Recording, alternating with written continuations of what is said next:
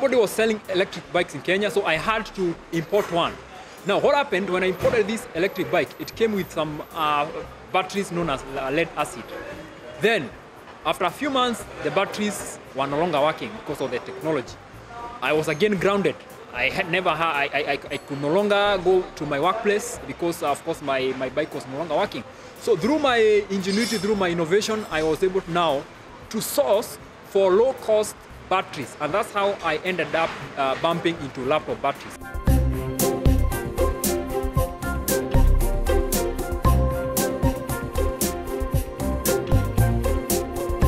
The other one was expensive in terms of fuel, in terms of time. But with the electric one, it consumes less time, it's efficient. I save on fuel.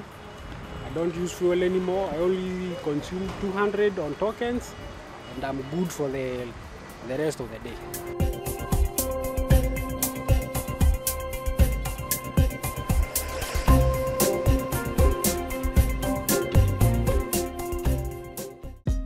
Hey, thanks for watching. If you like this video, check out these other videos from USA Today to stay up to date with all the latest news.